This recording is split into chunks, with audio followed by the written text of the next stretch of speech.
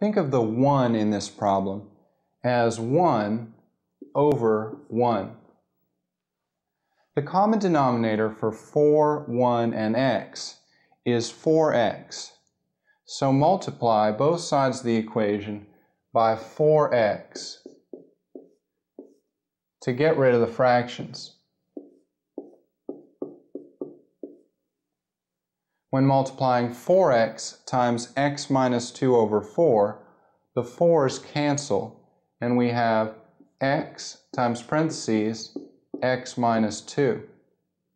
4x times positive 1 is positive 4x.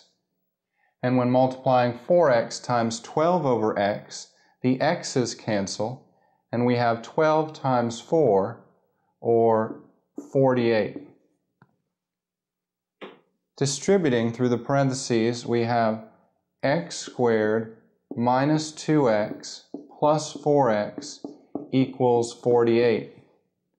And simplifying further on the left side, we have x squared plus 2x equals 48. Notice that our equation has an x squared term in it. In this situation, remember, we must first set the equation equal to 0, then factor. So our next step is to move the 48 to the left side of the equation by subtracting 48 from both sides